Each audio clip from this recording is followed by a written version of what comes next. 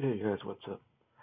So I'm going to show you quickly how to lock down your computer if you are uh, working on something and you have and there's kids around your home and they come over and you're working and sometimes they come and they start tapping on the keyboard or moving the mouse and they mess up your work.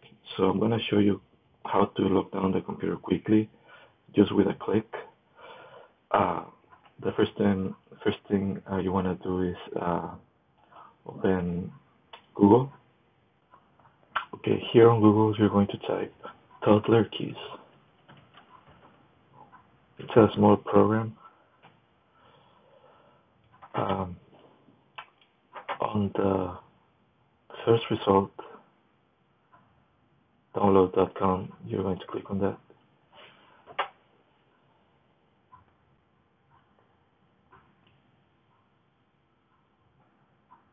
There is toddler keys. You're going to download it. Once you have downloaded the program and you have installed it, here on the Windows taskbar, where the notification area is, you're gonna see this icon right here with a T and a K. So you're gonna see that, and you're going to right click, and on this menu, you're going to select either lock the keyboard or lock both the keyboard and the mouse.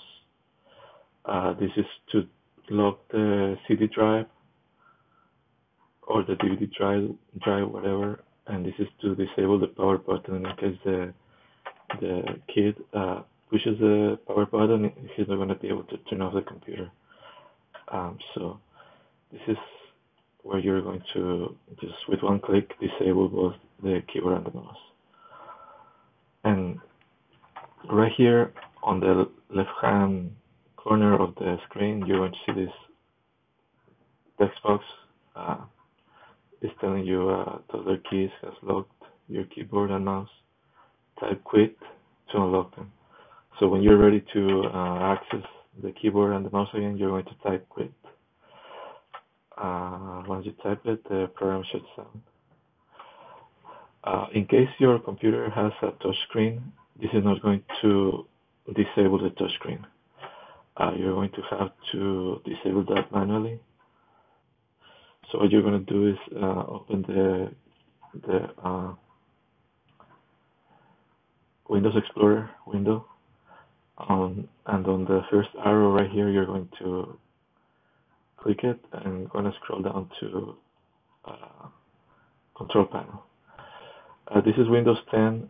On the Windows 8, I believe Control Panel is still available on the Start menu. So once you are here at the Control Panel, you're going to type Device Manager. You're going to click on that. Okay. Right here on the Device Manager, you're going to scroll down to Human Interface Devices. Click on the arrow, and you're going to scroll down to HID Compliant Touchscreen. You're going to right click it, and you're going to select Disable Device, which is the second choice right here.